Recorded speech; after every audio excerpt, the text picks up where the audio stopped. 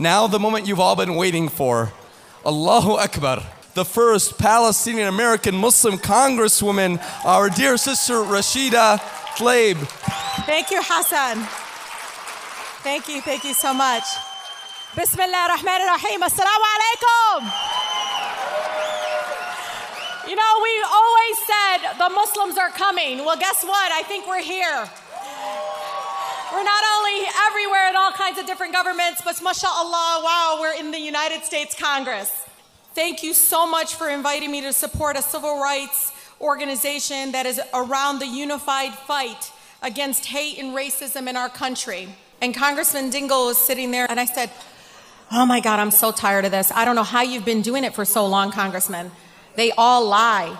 And he looks at me, and he goes, I said, you know who I'm talking about? Like these lobbyists, these special interests, they're all lying to me about this issue I was working on, scrap metal theft in my district. And he looks at me, and this is a true story, Reja. It was great. He looks at me, and he goes, young lady, there's a saying in India that if you stand still enough on the riverbanks, you will watch your enemies float by dead. I don't know why. You have to know, at that moment, I felt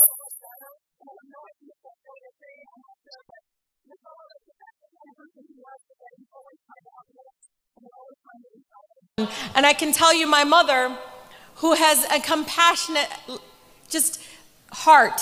And this is the same woman that after Trump won, had the hijab on in a supermarket and somebody yelled at her and said, take it off. He won, he said, take it off. And she beautifully responded, you don't understand.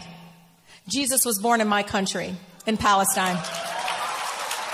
MashaAllah, MashaAllah, very powerful words. You know, for the last 2 decades, members of Congress have attempted to pass laws that undermine the freedom of the American Muslim community and serve injustice, particularly to Palestinians. First we had Keith Ellison and Andre Carson, 2 brothers, and now we have 2 sisters that are joining.